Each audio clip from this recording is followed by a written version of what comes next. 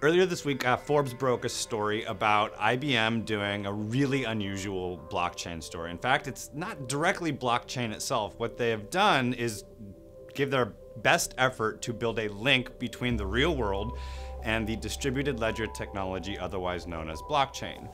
The way that they've done that is by taking two pieces, a really sophisticated lens that is capable of seeing details as small as a micron, and artificial intelligence. And they've merged those two together to look at everyday objects like bottles of wine, bottles of olive oil, and make judgments about them. Are they real? Where might they have come from? Are they the same diamonds or the same bottles of wine that were exported on the other side of the world earlier? The technology itself, developed by IBM, which is called the Crypto Anchor Verifier, is actually really cool in its own right, but when you integrate it with a blockchain, it really becomes supercharged in a way that I think is going to be very attractive to the supply chain world, generally speaking.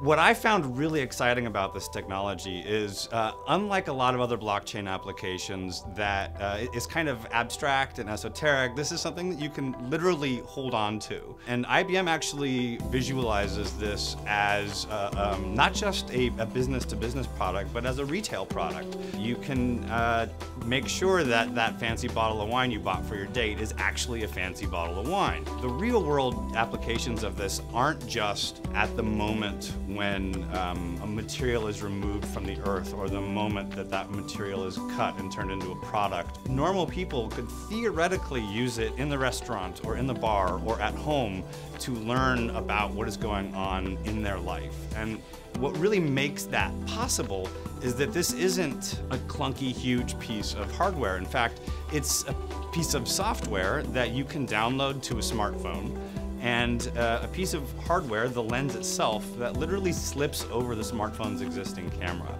So if you take a look at this Crypto Anchor identifier, what you're really looking at is a souped-up smartphone.